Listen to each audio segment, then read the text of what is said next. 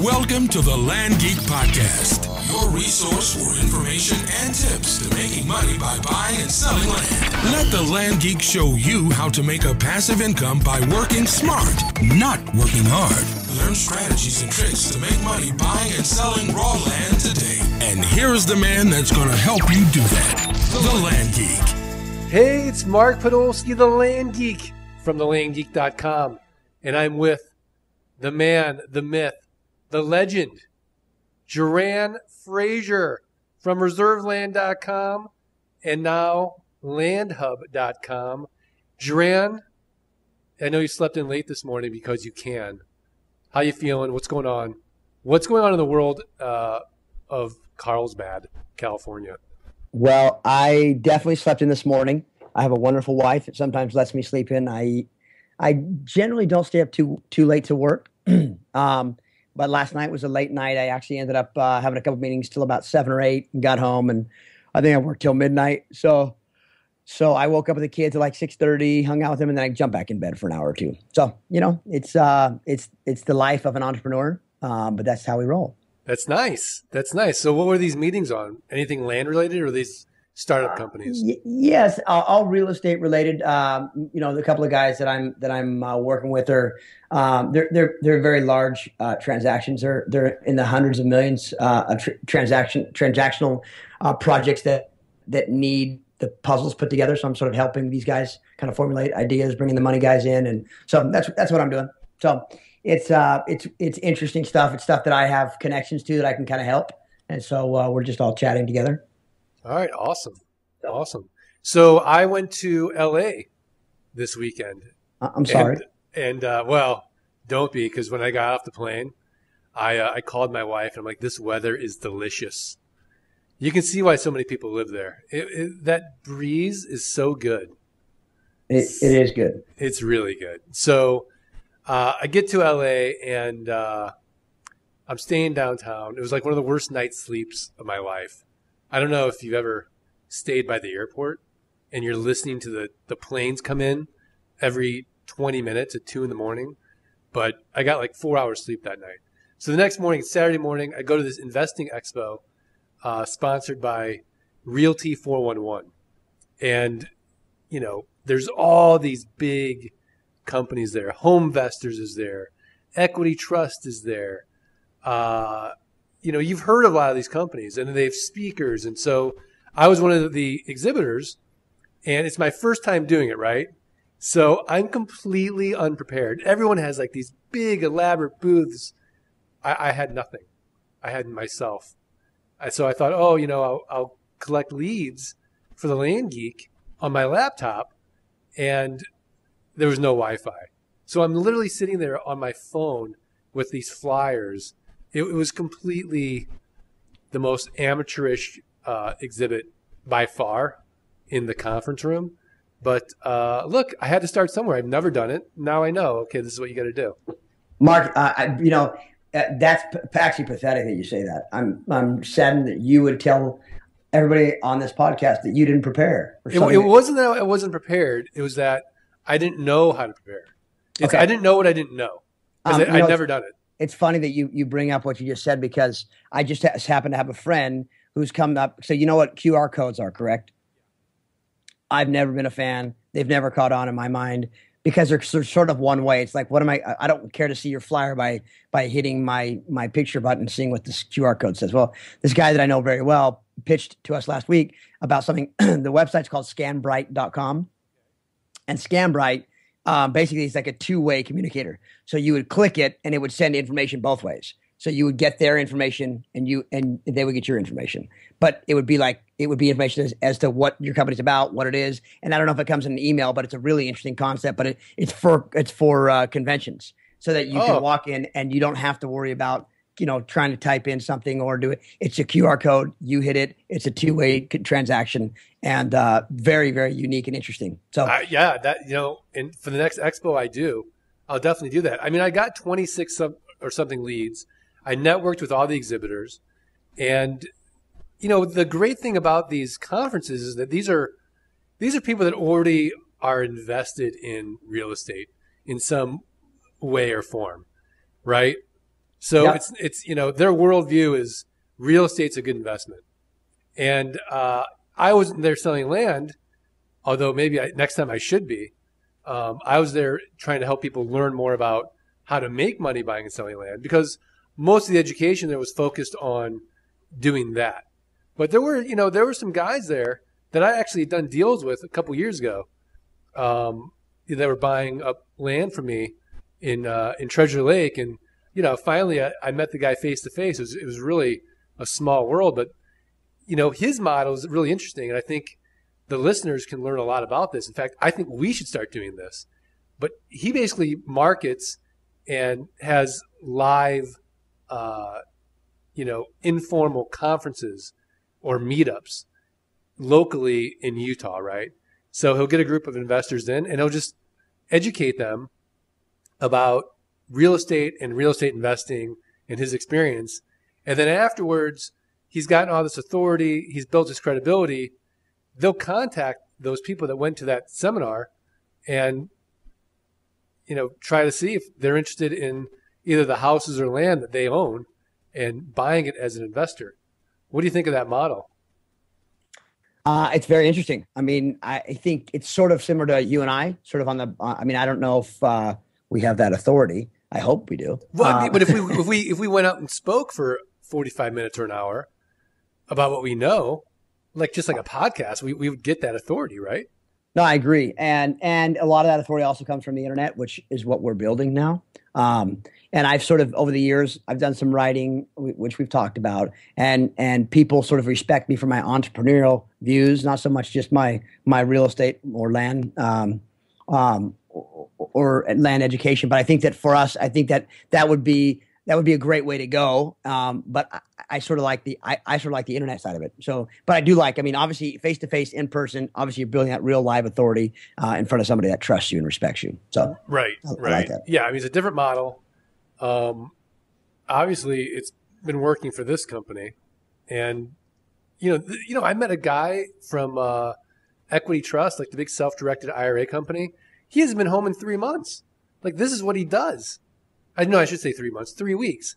He goes event after event after event and just gets leads. So it must be working. I mean, they invest a lot of time and a lot of money in these conferences, and I think we'd be missing a big opportunity by not going to these. But you have a different opinion about it, right? You're not so into these conferences. Yeah, I'm not you know what? I tell you, I think the hardest part about a conference is that there's so much to weed through.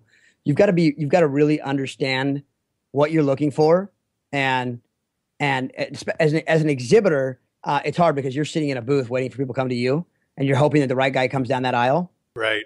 Yeah. I felt like somebody at the red light district. Exactly. Hey, how are you doing? And you probably look like it too. And I'm not going to tell the listeners, but Mark had a really nice Speedo on, and I think that was his way of attracting people, which I don't think it worked. What do you think, Mark? Yeah, no. The Speedo. I left the Speedo at home. It had a picture of Treasure Lake on the front. Right. So yeah, I think it's, for me, I'm not a big conference guy. I've been to many conferences before, and I've learned a lot from an educational aspect. They have workshops, or they have, when they break up and you meet in a group of 10 or 15 people, those are the times I generally tend to learn and meet the right people. But when you're walking around at these booths trying to really figure things out, you tend to see so much fluff, and you don't know who is the real player. So unless you're really educated in that industry, and a lot of in this case, these people are walking through and they don't know, they're trying to learn, hey, what is the right booth to talk to, And if they're looking on how to buy and sell land, to be honest, obviously, Mark. Yeah.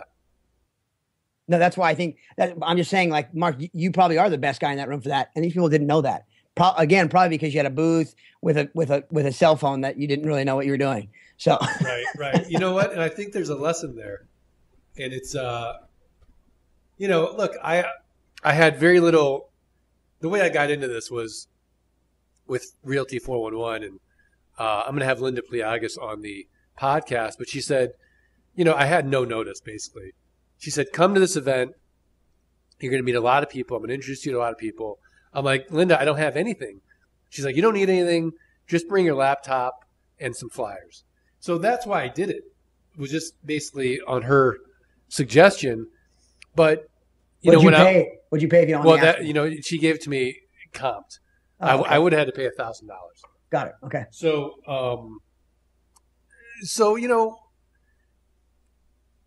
I embraced the suck, and I think when you first start something, you need to embrace the suck. You're gonna suck at whatever you do, but look, I wasn't paralyzed by not doing it, right? I mean, I went and did it. Now I learned a ton. And it's the same thing with people who are just starting, like with the Investor's Toolkit. You don't need to spend so much time and energy just on the education, right? Yep. Education is important. Get your base, start learning. But yeah, start making offers. Start doing it. And sure, so what if you're not great at it first? You're not going to be. But there's only one way to get better at anything is just doing it. Yep. So you've got to combine education with action, I think, which is what I learned. So yeah, it was an awkward 8-hour day being the worst in the room. But look, I'm not going to be the worst in the room again. Yeah. I think you're right. I mean, it's people tend to think that education becomes execution, which it doesn't. Education is 1/10 of the equation. You have to get out there and actually, like Mark said, take action and execute on the plan, and have a plan in place. Because if you're going in there just to educate yourself, look, I love to be educated. I love to learn things I don't know. I mean, every day I'm learning something new, and I sort of force myself to do that just so I can learn it. And I don't know, I'm not always trying to implement it, but I just want to understand it. But when it comes to wanting to sell land or sell real estate, you have to have a plan in place and you have to execute. By learning it, it's not going to force you to execute. You have to force yourself. So, and it's funny, we talked, Mark, too, about you exhibiting. I'm actually working. I'm busy in the process right now. I'm going to be in Vancouver in January at a big mining conference. And we're exhibiting, and which is really interesting because I've never done that before. But we're putting, we've got our booth. We're putting our 10x10 booth together, and we're exhibiting. And it's mining, and I don't know much about mining, but it should be interesting. So that's great. Yeah, I mean, you're going to learn a lot, and you're going to network, and I really think those things are worth it. And it's going to be in Vancouver. Are you taking the family? No, it's January, dude. It'll be freezing. So I mean, there is that Whistler aspect, but my family's, I don't think my kids are going to go up to hang out at Whistler for a few days. I think I'll just go solo. It's a 2-hour flight for me, so it's not too bad. Yeah, it's cold. That's some cold skiing. It's not spring skiing up there. No, definitely not. Yeah. So, but that's great. So, I think that there's an opportunity here to combine education with the sales cycle, right? Yep. And I think if we're just always online, we're missing that old school physical opportunity. And today you can kind of combine it. So I'm going to tip off my tip of the week here, but it's meetups, right? You can just start up a meetup and just focus on the education. You don't need to go in there and do the hardcore sell. Hey, I've got 40 acres here. I've got 5 acres here. I've got 10 acres here to these people. But educate them on land investing, why land is such a great investment right now. And then afterwards, follow up with them and introduce your property to them. I guarantee it. I guarantee a percentage of those people are going to buy. What do you think? It's all about numbers. It's a numbers game and conversion. So, yep, I agree with Mark. The more you talk, the more chance you have. So there's a lot of truth in that. So I'm gonna try the motto, and I'll report back to you on how it goes. I mean, all you got to do is prepare a keynote presentation and have a fishbowl out and have them give you your card and follow up with them afterwards, or have your virtual assistant make some phone calls and follow up. Yeah, and if you guys have never used either what I think is a keynote or PowerPoint, it is so simple to put something together, that presentation. You can go Google some facts, pick them up real quick, throw them in a presentation, and you can literally build a 10-page deck to talk to or to people really quickly and make it look really presentable. I remember building a 15-page deck. I'd never used PowerPoint before in my life.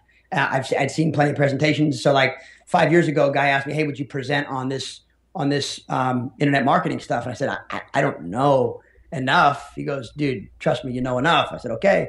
So I put this presentation in I think it was a 15-page PowerPoint, and I had 12 people in the room at a board table that were in awe. And I was like, dude, I nailed it. That was awesome. So it's really simple. If you haven't done it, go to Keynote, which is for Macs, and PowerPoint, which is PC or Mac. Those are really simple. Open it up, create a slide. They already have slides like pre-set up for you, so it's really neat. But those are really easy ways to make yourself look like you're super knowledgeable, even if you're not like me. Right. Yeah, I mean, it's just another opportunity. I mean, certainly you can. I mean, look, we've been doing it for 10 plus years, strictly being online. I mean, all you need is an inexpensive computer, and you can do this business, right? But I do think that you could be missing out on a big opportunity. Just once a week, or once every other week, or even once a month, do a meetup and start building yourself as, the guy in your niche locally. I don't know. I think it could really help build your list and, accelerate your sales cycle. I've never done it. I'm going to try it. What's the worst that can happen? I'll suck at it. And, as with practice, I'll get better at it. So it doesn't take a lot of time. This goes for everything. Again, we're not trying to tell you like, hey, if you're listening to us, there's a percentage of people here that are going to go, hey, I don't really want to buy land. I just want to listen to Mark and Duran yell at each other the whole time. And so, but there are a percentage of people here that may not ever go that direction. But this is useful for everything. This is useful for whatever you're working on. Meetups, PowerPoints, all these things are things you can utilize in your life. Whatever idea you're trying to come up with, they're great. It's a great way to utilize, an in-person meeting through meetups and presentations about whatever or you want to execute on. Right. Exactly. So I'm going to start speaking at some of these events, and I'll start promoting that in the emails and the podcast as well. So, depending on where you are in the country, if you want to come out and meet me face to face, or Duran, I'm going to get Duran if I can afford him to come out and do it with me. Are you interested in doing this? Yeah, I just bought a tour bus, so I think we're ready to go. You did not buy a tour bus. You got the RV though. That's what I'm talking about. You're taking the RV. Bus. That's the tour bus, buddy. Yeah. We got to talk about your diet before I stay in an RV with you. Yeah, my diet's awesome. So yeah, well, very good info, Mark. And I want to touch on something that's kind of off topic a little bit, but that'll lead me into my tip of the week. If you guys don't know, we've talked about in the past about internet marketing and Google and the algorithm changes with Penguin and Panda. There was a recent change this past week called the Hummingbird. And right. It's another change in the algorithm, but it basically goes to what we've talked about before. It's just focused on content and what people are looking for. So really honing in on what these searches are. I mean, we used to search for iPhone 5. Now we search for where can I find the cheapest iPhone 5S or C or whatever it is. So now these with these geolocations and everything that Google uses to sort of track you, it's really helping hone in on what we as each individual are searching for and what would be the best site to promote in that search for us individually. So just be wary that Google's always doing these things, and in this case, there's another change in the algorithm, which I think is good. I mean, I think Google at the end of the day is trying to make it, take all these keyword stuffing websites out and really focus on what people want to read or see. Right. So the most meaningful content is gonna rise to the top is basically what you're saying, right? Correct. And in this case, which leads me to my tip of the week, there's a website called crowdcontent.com. Mark said, "What is this?" And I said, "Well, it's basically a site that I can write, and I don't think I'm a great writer. I'm an okay writer. I can write. I just don't have time to write. So I like to find articles, and I generally will go get an article, and I will sort of tweak it if I need to. Most of the stuff I do write, like entrepreneurial stuff, I write all that stuff. But if there's like I'm working on some very large content pieces for different websites that I don't need to really focus in on amazing content because they're part of particular pages that will probably be touched on a few times if you're roaming through a website. But you need content, and content is key. So you go to these websites, help you build content, and then you go in and you tweak the content. I'll go in and I'll buy a 300-page article, and I'll tweak it quite a bit to make it my own. But I just don't have the time to write it generally. So I'll go in, but there's a website called crowdcontent.com, crowdcontent.com. And that'll help you. That website's really good at helping you come up with articles, and you can pay a very small amount per word, up to like, I think 15 or 20 cents a word, for a good article. So it's helpful for you if you're sort of building, that internet piece of your project, and you need to start building content, and maybe you're a horrible writer and you need someone to help you kind of write something that you can tweak and make your own. So right. That's my tip of the week. I'm sorry that I'm partially losing my voice, but I talk too much. No, it's okay. Okay. We haven't had too many complaints about your voice. Okay. I'm gonna send you some drops or something to soothe your vocal cords. Is that what you need? Yes, please. All right. So crowdcontent.com. And so, okay, let me just understand this correctly. You're going to send them like an idea, and then they just write it, or a keyword. So I want to write about easements. Then they'll write the article for me? But they don't know anything about easements. Well, that's why the more words you pay, the more they research. Oh, I see. Well, how about if I just wrote an article and then they just tweaked it and put all the search engine optimization stuff that I would need or I wouldn't know, or the keywords or whatever it is. I mean, do they guarantee I'm going to be on the first page of Google? No. What am I paying for? You're paying for content. Content is something over time that's very valuable. You're not going to put an article up today and it's going to rank tomorrow. Yeah, but how can I pay someone else for content? They don't know. They're not an expert. You're the expert. You're right, Mark. But this is for like, if you're building a site out and you need, this is how many pages of content I need. 3,200 pages of content I need. How much? 3,200. 3,200 pages of content. This is for LandHub? No. It's for different websites. But of that, I need of that content, which a lot of the key stuff I will be writing, but I have a team of guys that's writing for me, that you won't be able to go write it yourself, right? So these guys will go and research where are the where are the best places to find the paleo diet cheap, whatever it is you're writing about. These guys can help you. You tell them your keywords, you tell them what you're writing about, and they'll go research it and write it for you. Okay. I mean, why not? I'll try it. Yeah. It's just money, Duran. It's just money. It's just money. Well, look, the time is more important than money right now. Yep. So, I mean, we can't do everything ourselves. Yep. Although I do think creating meaningful content is somewhere that, I mean, how long is it really going to take? 30 minutes a day? Yeah, I mean, maybe 30. I mean, it depends on, if you're a good writer, you could write it in 15 minutes. If you're a horrible writer, it could take you 2 hours. I don't know. Yeah. And then, I'm a big advocate right now of creating videos and putting up on YouTube, putting up on Facebook, Google Plus, because I don't think anyone's reading anymore. Yeah. Do you disagree? Disagree. You disagree? 100% disagree. All right. Well, the stats I'll have to show you some stats. But people, the videos are really rising in the ranks in the Google search engines. Good. So start doing videos. Perfect. All right. I'm in. All right. Just Mark Webb, I think I've already talked about, I have 20 million views on my videos. How many do you have on yours?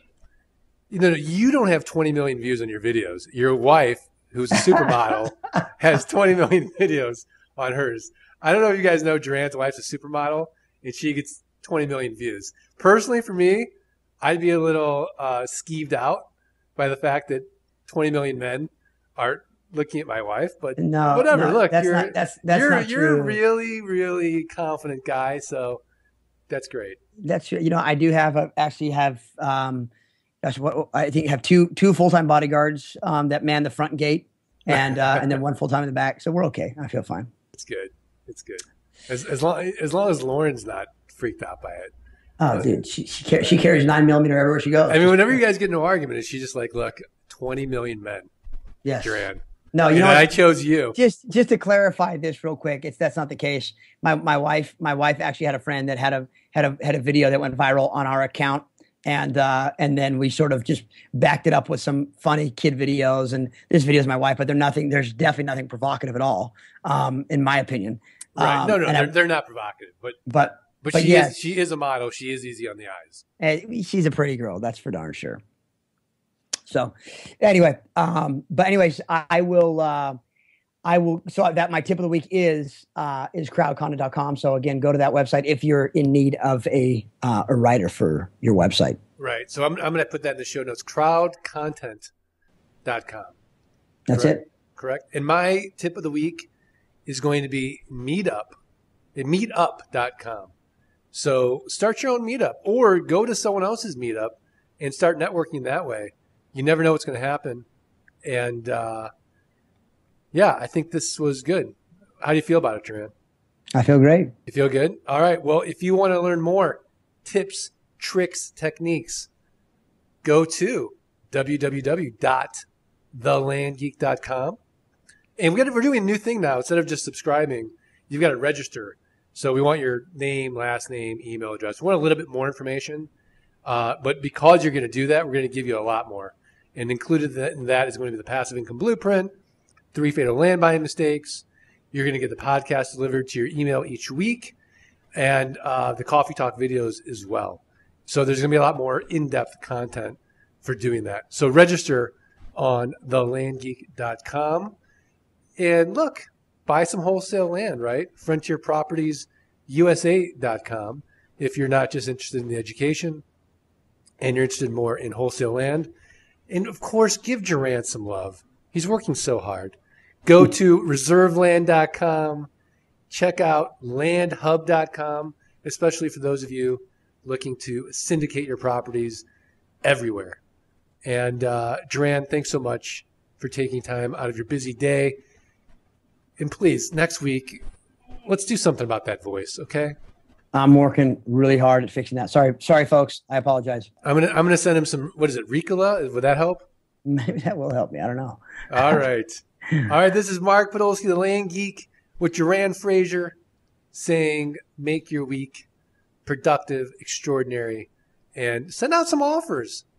All right. We'll see you next week. Thanks a lot. Thank you for listening to another episode of The Land Geek. Join us next time for more tips, secrets, and information that will help you succeed. Stay connected with The Land Geek on Facebook at facebook.com/The Land Geek.